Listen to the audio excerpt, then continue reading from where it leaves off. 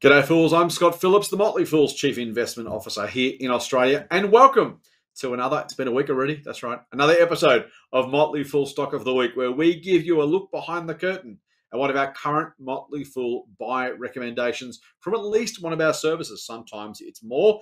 Today, to give us our Stock of the Week, I introduce you to Andrew Legget. G'day, mate. How are you?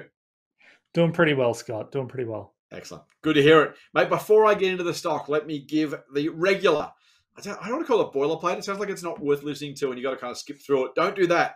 Here's what I want to tell you about Andrew's stock before he delivers it to you. The first thing is it's a buy recommendation right now, but that could change. Andrew could change his mind. I could change my mind. Any of the Motley Fool team could change their mind about this particular company. And if and when they do, we'll change the recommendation. It makes sense, right?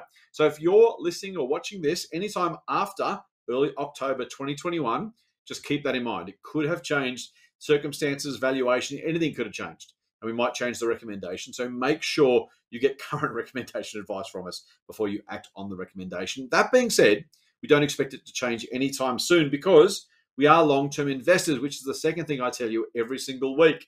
That is, we don't know what's happening to the share price today, tomorrow, next week, next month, even next year. We're looking at 3 to 5 years and hopefully beyond, and trying to find long-term business winners that translate into share price winners. We're not traders. We don't do short-term stuff here at the Motley Fool, largely because we don't think it's possible, but there you go. So this is a long-term recommendation. And lastly, as always, we can't give you personal advice. We can only give you general advice. So while we think this is a buy recommendation, we think you could and should buy this stock. I won't give it away just yet.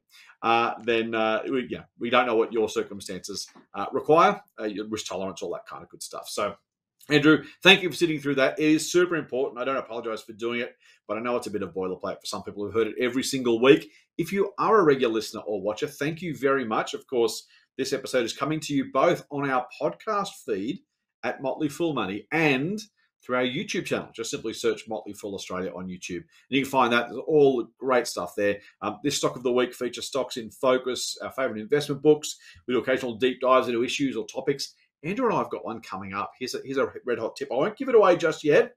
Suffice it to say, it's one of the exciting parts of the market, something a lot of people want to, get their share of, no pun intended.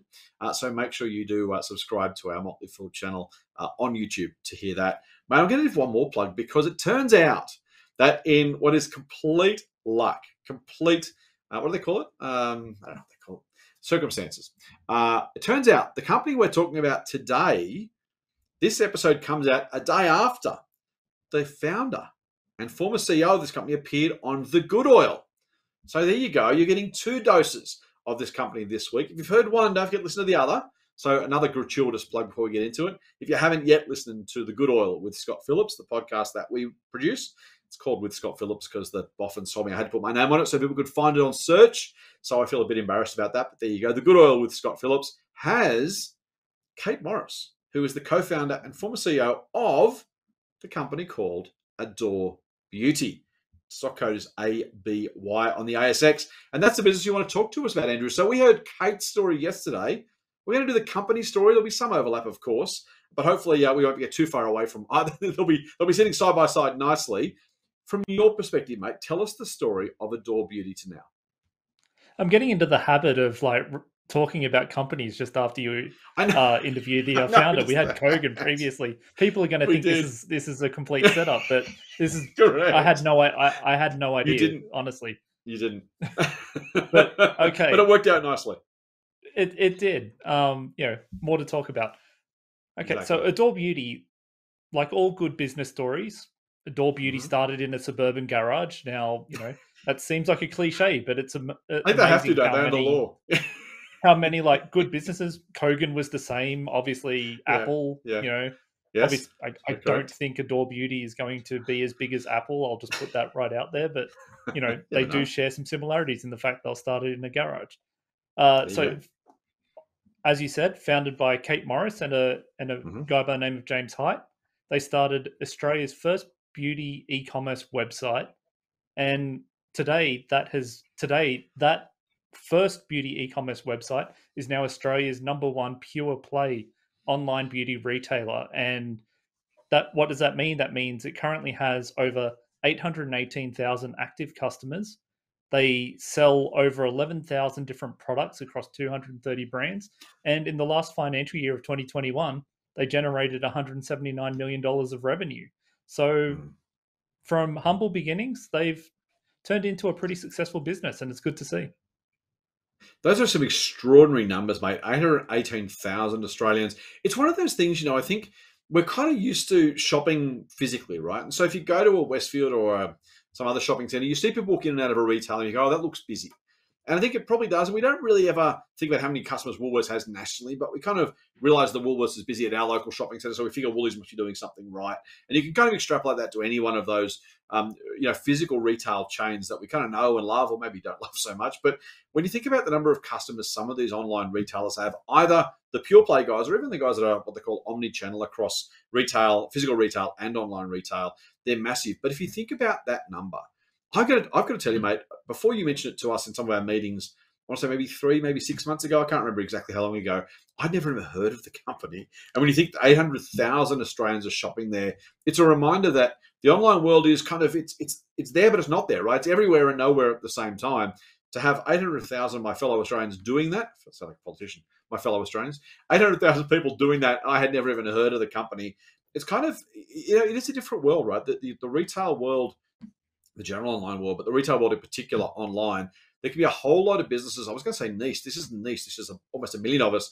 But in different sectors, different segments, you don't necessarily have to have heard of or even use this business. And it's quite a big one and doing really, really well. Not only are those sort of numbers big, mate, 179 million in sales, as you say, but also a really, really large growth number. I think they're growing it, was it 30 or 50%, something really massive year on year. Excuse me while I try and avoid sneezing while we're doing the podcast and the YouTube video.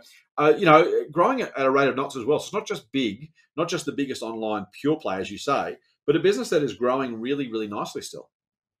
Yeah, and it obviously plans to grow, for some time yet. They've been quite open about, having a growth strategy. And what you said about not, a retailer that you may not have heard of, that it's one of those kind of biases. Like, we know what brands we use. Yes.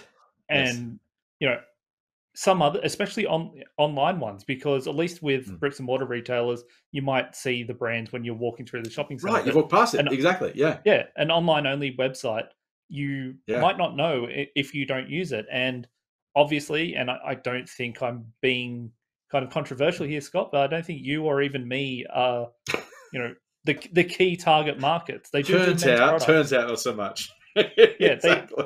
They do sell men's products, and after being in lockdown for a while, I think there's a few of us that may need some of those products from Adore Beauty. But obviously, the vast bulk of their customers are female, and therefore, if we're not actively looking at that industry or looking at who is or speaking to people that use their products, it's an easy one to not even know, especially that it's a business of such size. So that is, like I said, it's an interesting thing, and it's something that I like, is looking for companies that that are really, really good, but may not be in the eyes of everyone, and that a business that's easy for your average investor to look over, maybe because of its product category or who its customers are, and the fact that they don't use it, and things like that. And I encourage people to look for those opportunities because they're around, and if the market's not looking at them, it could be a great opportunity. There you go. And investing lesson as well as a stock of the week. 2 for 1 here on stock of the week this week from the Motley Fool. Mate, so we've talked about the business. We've talked about the fact it's the largest pure play retailer, but that in and of itself says, well, it's not the only one out there. Also, we talk about pure play, but we're not talking about the rest of the retail market, which is enormous, I'm sure, for beauty products. We're talking about cosmetics, skincare, that kind of stuff, for those who are wondering how we kind of classify beauty products. It's not exactly only that, but that's a large part of it. And I have to say, I was at the chemist only this morning picking up some vitamin E cream of all things. I managed to get myself sunburn over the weekend. That's a whole different story. But I bought just the everyday vitamin E cream. I was like, I don't want the brand stuff. Just give me the straight vitamin E cream. But I walked through, because I'm not very, I don't shop there very often. I walked through aisles and aisles and aisles of beauty products, and it's a reminder of exactly as you say, how many products are in this category, how complex the business is. I can only imagine the challenges of trying to run an online beauty retailer with that many products, that many suppliers, that many categories. And yet they do it really well. They are the biggest, as you say, pure play. But that's not necessarily in and of itself a great investment. Now, it turns out we do think it is a great investment. That's why it's a buy recommendation. That's why you're talking about it this week. But it's not necessarily the case, right? The big is always great in terms of an investment, whether it's because there's no growth left, whether it's because even big growing businesses can be unattractive investments because they just don't create enough profitability. What is it about Adore's business specifically? We know the big numbers, but why does it still represent a great investment opportunity in your mind, mate? Okay, so I'll summarize the bull case right here. So the Thank you. beauty and personal care industry in Australia it's a huge and growing market. It's forecast to be worth around, I think, $11 billion by 2024 or something. So that's a big figure in itself. Yeah. Now, Adore Beauty is only an online retailer, unlike some of its competitors that do both bricks and mortar and online. But online sales in this category are growing faster than the overall market. So currently, around 11% of sales in the beauty and personal care market occur online. Now, if we look at what's happening in the US and UK, who are typically, a couple of years ahead when it comes to online retailing, they're currently at around 17 to 80% respectively. So, that kind of also points out that not only is the online sales of these products growing at a faster rate, that is obviously leading to online sales becoming a larger and larger portion of that overall market. Now, if Adore just stays where it is, and they've got around 13% market share of the online beauty and personal care market at the moment, then obviously they will benefit from that growing market itself. But I also think that it can increase market share from here as well, which means that on top of that already faster growth, it will get further growth from going forward. So, what will help Adore Beauty grow and achieve that? I think for me, it's the really strong focus on the customer experience. Now, when I look at retailers, I typically try to look at it from, what are they offering customers in regards to product, price, convenience, and experience. Now, those four things, differ in importance from industry to industry, but overall, when you really knuckle down to why people buy stuff from a retailer, it falls into a mixture of those four elements. So what Adore Beauty has going for it and what kind of got my attention initially is it obviously has a wide range of products. We said before it sells around 11,000 products across 230 brands. These include some of the most popular brands in the market, so the ones that people are going to want to buy most frequently.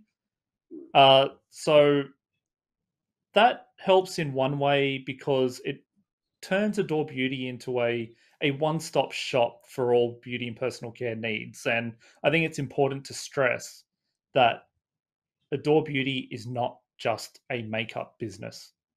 It does sell cosmetics, but also sells skincare, hair care, body products, wellness products, men's products in the men's category as well. It is actually covering the whole spectrum of products that fit in that beauty and personal care market. And I just wanted to stress that because I think its name is Adore Beauty. It's easy just to think that, okay, so it's a place that sells lipsticks, makeup, eyeshadows, all of that stuff. It is far more than that. So there's a really big choice. It's also an official reseller of its products, meaning that customers can be confident of the product quality that they're getting. And there are some companies out there that aren't official resellers in all sorts of aspects of the beauty and fashion retail markets, and they do things differently by getting not directly from the brands but through other kind of gray market channels. The issue is that you can't always be sure that what you're getting is authentic and what you're getting is going to be of sufficient quality. So that's kind of summing up the product side. It also has the most generous delivery terms in its market, which is important for online retailers. When people buy stuff, they want to know that they will get that as quickly as they can. And Adore offers the best terms in regards to same day dispatch. So you can order on their website up till 4 p.m. and if you do that, then it will be dispatched on that same day rather than the next day, which reduces the time it takes to obviously get to you. It also has the lowest hurdles it also has the lowest delivery prices, but also the lowest hurdles for free delivery compared to its competitors. So that means that customers are saving money, and again, it just makes the delivery process a lot easier and less of a burden, and far more of a positive experience than what may happen elsewhere. Also, what Adore Beauty does, and it's famous for, is sending Tim Tam biscuits to every customer who orders from them. Now, this personal touch, it may be a small thing, and it's something they don't need to do, but just something that tiny can have a huge impact on building rapport with the customer, and just saying, hey, we care about you. We want you to be happy. Here's your product. Here's a little treat to go along with it. Enjoy yourself, and we look forward to seeing you again soon, kind of thing. And that's also a touch, which I'll speak a little bit later on, is something that's really got my attention. I like it when businesses don't just focus on the big things, but they also think of these little small ways that make it stand out compared to other people in the market. Like I said, Adore Beauty does not need to send Tim Tam biscuits. Now that it's started, Exactly. people may miss it, but they didn't need to start doing that. No one would have got upset saying, hey, why aren't you sending me a Tim Tam when I order? No one else does it, but it kind of sums up the overall ethos, the personality of this company, which is something that's worth paying attention to. So all of that on top of, like Kogan, who we spoke about before, that, smart use of data to ensure that customers see the most relevant products for them, so they don't have to, spend as much time trying to find what they want, or that product discovery, finding products that they may also like, gets put in front of them a lot easier, and it just makes the whole shopping process this simple, enjoyable experience. It's also building leadership in the industry through like media and educational content. They do podcasts, they do videos, they've got a really popular social media feed. All of this is also helping build its brand awareness and increasing, again, that customer rapport to your brand, and saying, hey, so customers go, hey, I want to shop from Adore rather than insert competitor name here. And that's kind of cemented Adore's position of leadership, and I think has put it in a situation where it should help it grow market share in the future, like I said, but also set itself up for further growth in the future. Now, one final point, again, talking about the personality of the business and the things like the Tim Tams, it's being run by a team led by CEO Tennille O'Shaughnessy and the founders, Kate Morris, who you've mentioned, James Hite, both of whom own 10% of the business. So there's skin in the game there as well, which we always like to see.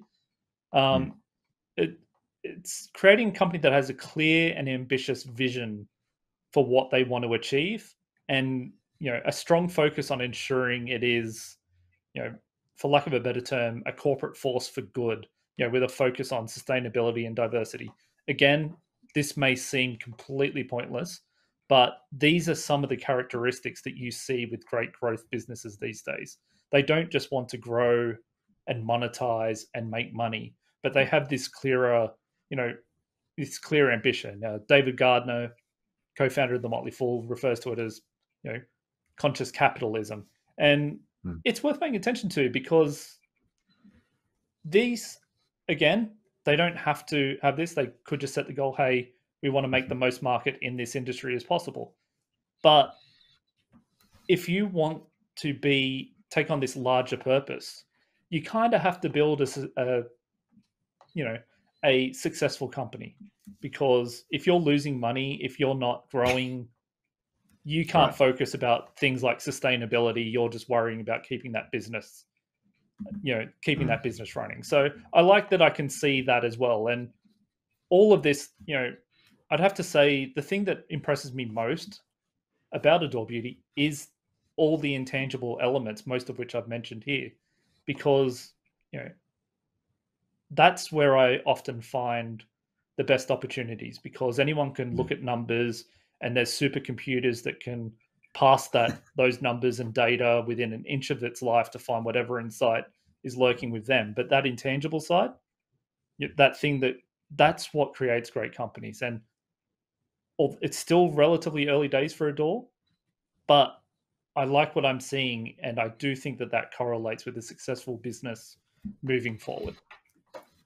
Very nice, mate. You've done a lovely job of summarising why we like the business. I will ask you about the risks in a second, because we always make a point of sharing both the upside and the potential risks whenever we do a recommendation. Before we do, I'm going to take a quick detour, do a quick ad. If you're listening to this podcast, episode on the Motley Fool Money podcast, thank you. We appreciate it.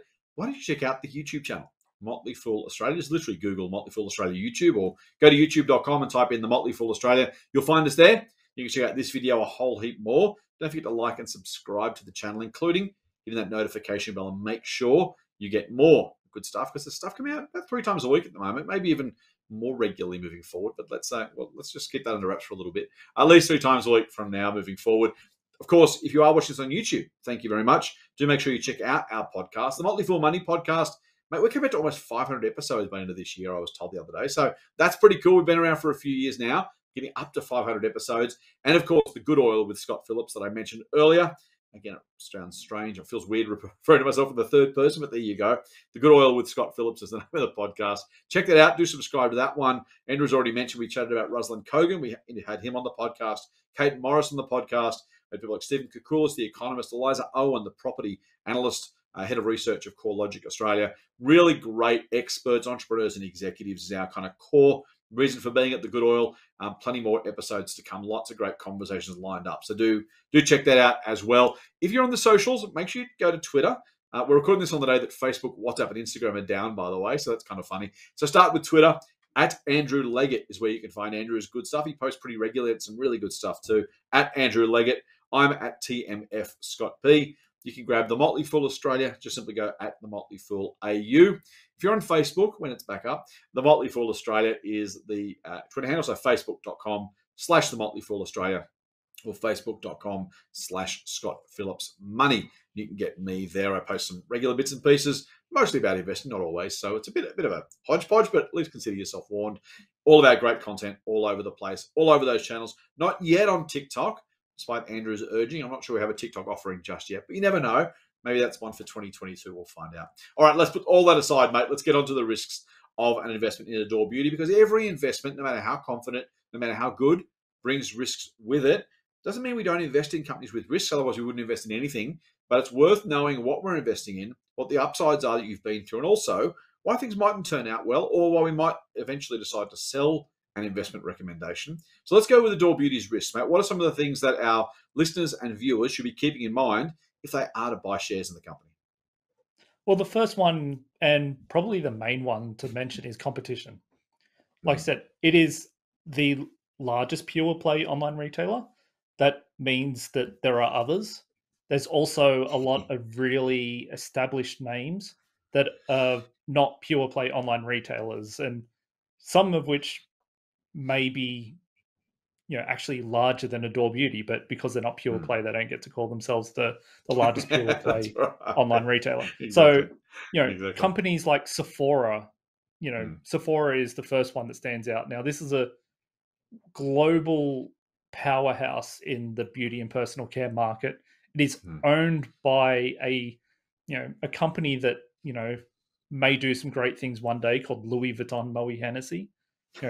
They have just a couple of really impressive brands that they kind of sell, and own. So the person who kind of controls that business just happens to be one of the richest guys in the world. So kind of gives a bit of an example there as to the size and power behind that name, if you didn't already understand when I said the name's Louis Vuitton. There's also the local equivalent of Sephora, Mecca, which in itself has also been extremely successful. But then you throw in companies like David Jones, Myer, even Chemist Warehouse and Priceline, Woolworths as well. They all sell products in this market, and you know, just shows competition is fierce. And this is why I think the tiny things that Adore Beauty does to ensure the best customer experience matters, as it's not always possible for them to lead on price. And, you know, that's obviously going to be a big impact. So, you know, there's a lot of companies trying to take a slice of this pie, and there will be more in the future.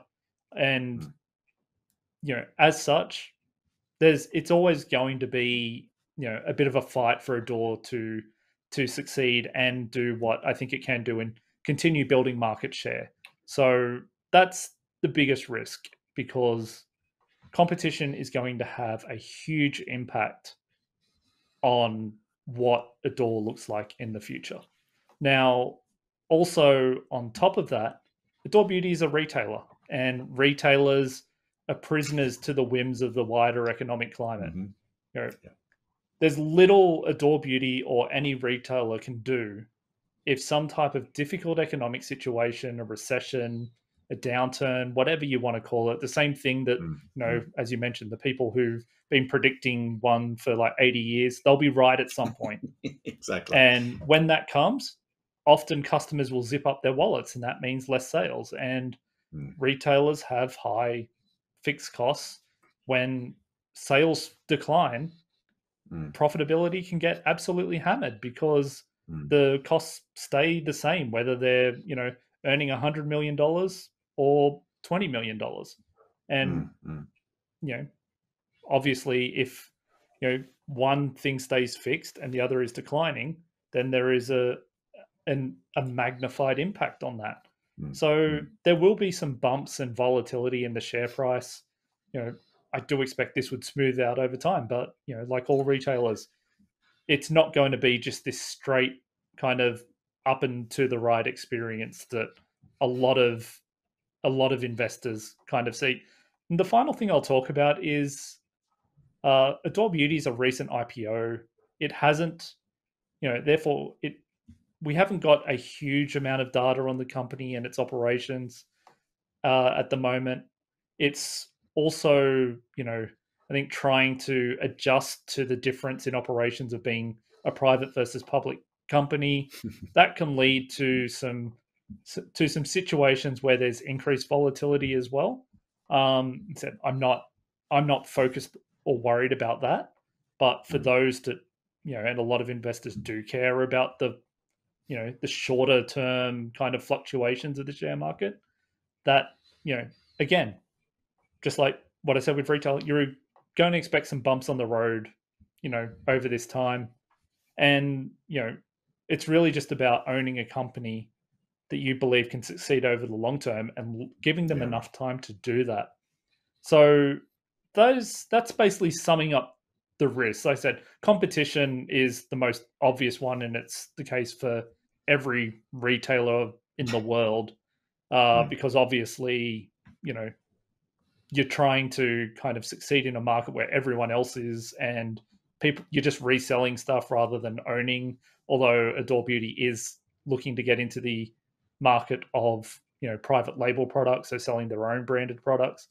But you know, when you're just reselling other people's products, not only are margins typically thin, but, you know, there's a lot of stuff that competitors can do, suppliers can do, you know, all of that can make your life far more difficult than if you were, say, going back to an earlier example, Apple, and just happen to own the most dominant kind of device in your market, and you can charge, you know, obscene money and people will just pay up for it. It's a that's right. There's you know what I do like about Adore, I will say, but quick editorial is because you, as you mentioned, the number of brands, the number of products. If you're I mean, to some degree, like this, Adore's not Apple, right? But if you're an Apple customer, you've got an Apple phone, and so, you know, if you're a retailer of handsets, you buy an Apple device or a Android device from one of maybe 4 or 5 dominant makers. And so as a retailer, you don't really add a whole heap of value necessarily. And as a consumer, you don't really need the retail experience to kind of guide you down that. as I said, look, you mentioned at the top, I'm not a consumer of this category necessarily at all. And as I'm walking through, so I'm not typical, but even then, as I'm walking through the aisles, I was at a price line this morning, and I'm kind of going, man, there's a lot of stuff here. Just where's the vitamin E cream? Now, again, in-store experience is very different, but I can imagine if I'm a consumer of beauty products or as I say, the general category, skincare, the whole lot that comes with it, and I'm like, I don't know what I want. And you think about the number of brands, the number of products, the number of applications, and rationale for different things. It does come out, I think, up to a large degree where Adore has a really nice position is you're the trusted partner, right, in trying to actually navigate that category in a way you simply don't need if you're selling phone handsets or most other things, right? Selling baked beans, you probably choose between Heinz and SBC at the shelf. All these isn't really helping you all that much. You do it online, you do it offline, who cares? But I've got to say, if you're consuming products or shopping for products in this category, it really does help to have a retail brand that actually does matter, does not necessarily set you aside because those brands are available elsewhere. But I can absolutely imagine that navigating that shopping experience is its own challenge. And if Adore can become, part of that shopping journey in a way that helps people do it easier, better, more effectively, that's got to be a win, I imagine, for Adore. Yeah, yeah, exactly. This is where, like I said, the small things that it does to, you know, build for Mm, itself this image of a trustworthy kind of retailer that wants to help, that doesn't just want to mm, sell them the product, but sell them the right product and make sure that that customer has the best experience possible. That's yeah, probably more important in this market, I feel, than saving 10, a couple of bucks to $10 or yeah, right, whatever the price may yeah, be from buying it, somewhere else. And, I think what, Tennille and Kate and James have created at Adore Beauty is, you know, is very, very good. And I think it would have struggled to have got to where it is today otherwise. And, I think that culture mm, is one of its biggest assets, because anyone can start a retailer, but that culture is what helps it stand out from mm. its competitors, and some of them, like I said, your Sephora's, your Mecca's, these are not tiny companies that they're competing against. All right, mate. So you've summarised the risks nicely for us. A bit of editorialising from me, but let's get down to the tin tacks. Let's leave our listeners and viewers with a power 60 seconds. They've heard all about the company. They've heard about what it does, why you like it, what some of the risks are. Let's leave them with 60 seconds of an elevator pitch, mate. If you're going to say to our viewers and listeners right now, here's why you should consider buying shares in Adore Beauty, what are you going to leave them with, mate? Okay, so Adore Beauty is another Aussie e-commerce success company. From a suburban garage, it's become the one of the biggest players in its market. And its market is a large and growing market.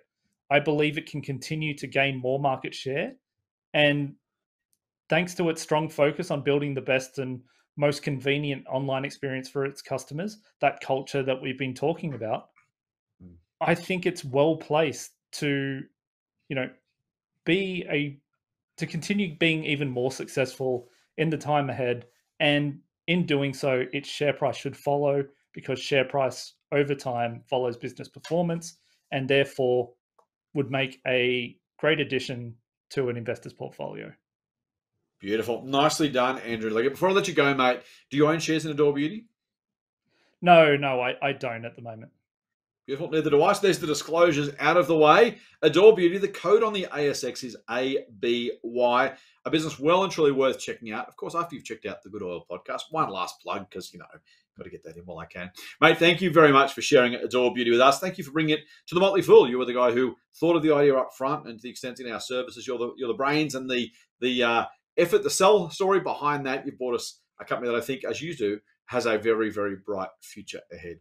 All right, folks, well, that's it for this stock of the week. Do make sure you check us out on those other channels. And until we see you next time, Fool on.